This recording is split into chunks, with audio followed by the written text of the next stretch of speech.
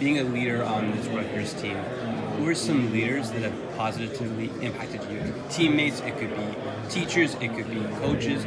Who are some leaders that have impacted you as a man? One of the leaders that impacted me as a man was our physical therapist. He works in the training room. Yeah. His name is Ryan. He always held people accountable in that room, and he always held me accountable, regardless of what it was. It could have been school.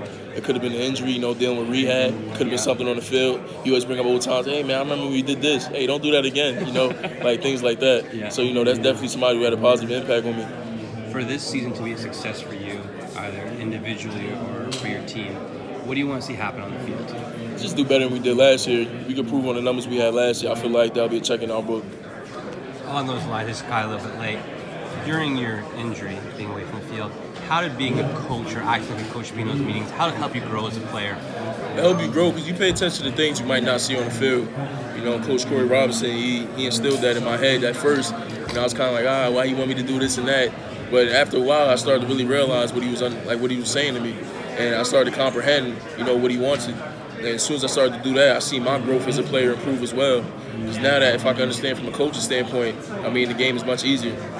Now, going to last season, there was some NFL buzz, but the injury kind of delayed that.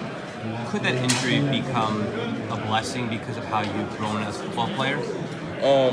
The injury is a blessing because of how I've grown as a person, not initially a football player, because I feel like actually I am a better football player than I was before the injury. It's in the numbers that we have. I'm faster, stronger. I'm way more. Body's more durable.